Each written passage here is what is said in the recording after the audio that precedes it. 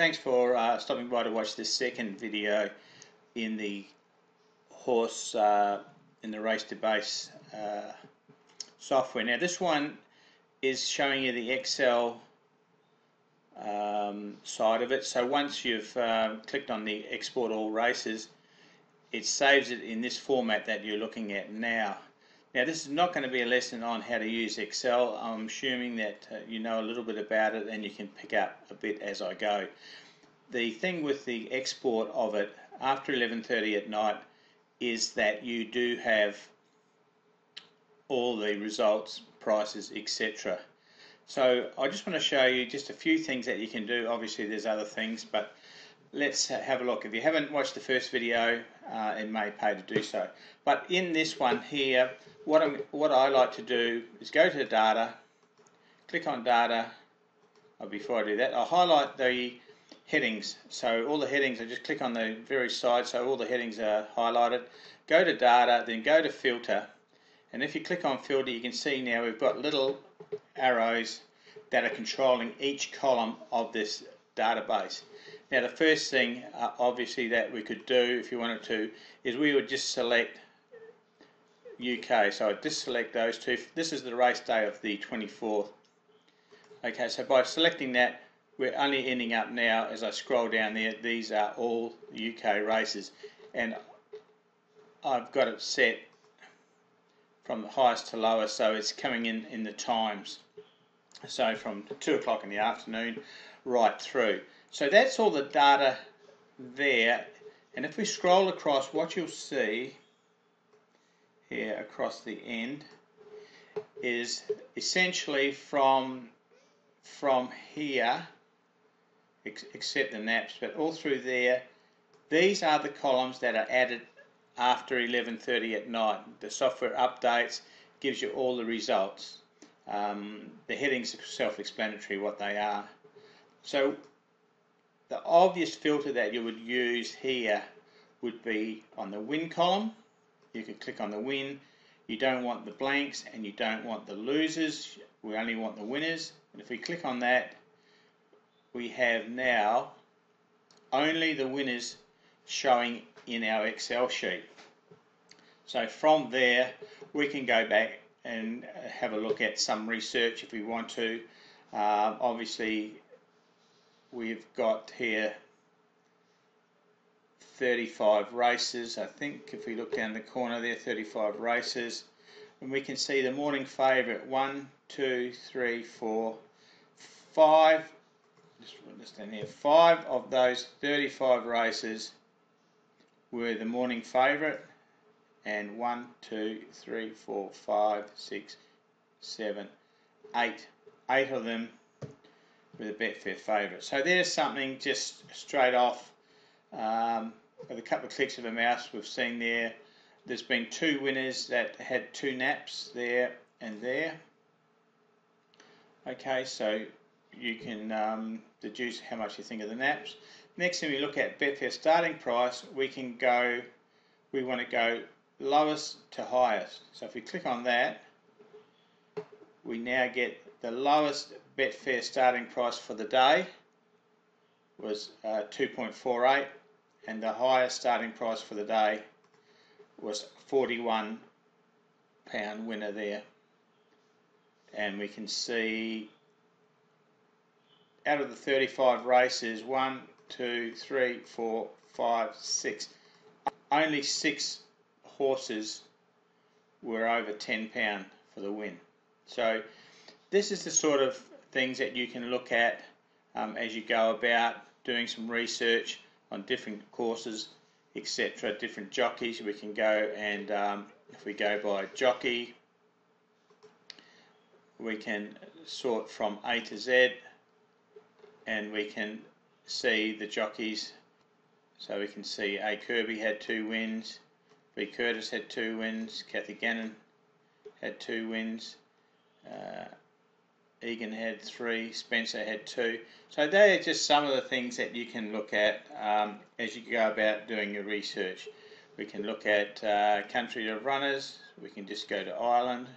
We know there was 35 races. Now we go We can see out of those 35 races, 19 of them were won by Irish horses.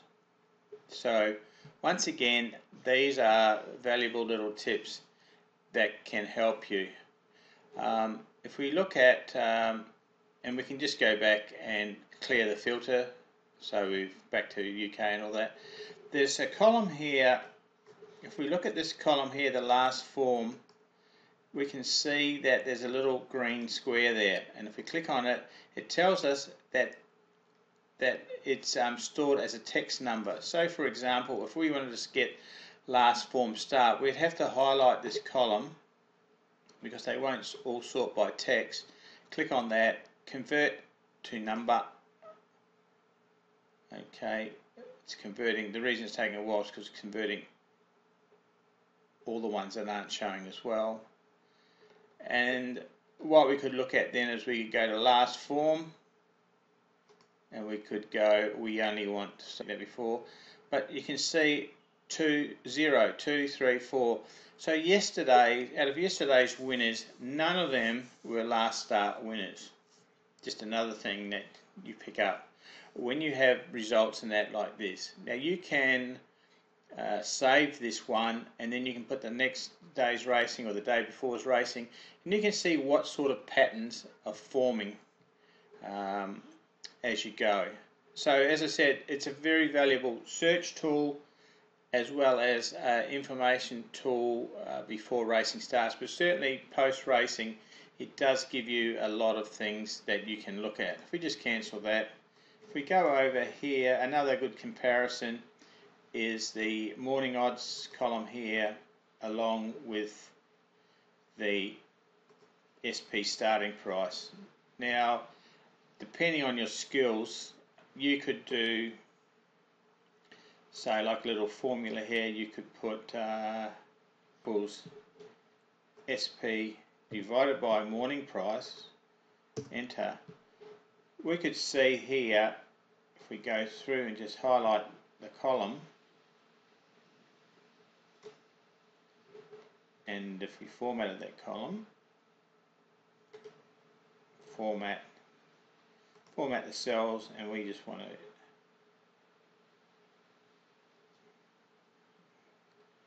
go to a percentage. Okay, so we can see here, if we look at it, anything under 100% means that the price firmed in. Anything over 100% means it drifted out. So we can see here, of those 35 races, of the winners there, of the 35, so that's about 66% of all the winners drifted out from their opening morning price. Okay, and so that's something, you know, just having that little bit of knowledge like that is always very valuable. So I hope you find this little video on how the Excel works afterwards. The other thing too is you may find that you don't want weight, you don't want beaten favourite. The columns that you don't want, you can actually highlight and just go to hide, and what it does, obviously, it brings more and more of the spreadsheet into view, you know, without reducing it, without going to view 100%. This column here is the last date of runs. We can go click on that, and we can go smallest to largest. We can see there one winner was only 2 days between races, 6 days, etc. 6 days. Some of there were obviously first start winners, first race winners, first start winners, and down to 242 days on this one here. So I hope you enjoyed this little video on how to use the Excel results from race debates. And if you wanted to bring all the columns back, just highlight the area and put unhide, and all those ones that were hid are back again. Okay, so on behalf of Michael and myself, Steve, thanks for watching this video. And we hope that you find some value in Race to Base to make a very modest investment to have the software working for you each and every day. If you ever wanted your own database, then this is a very, very good entry level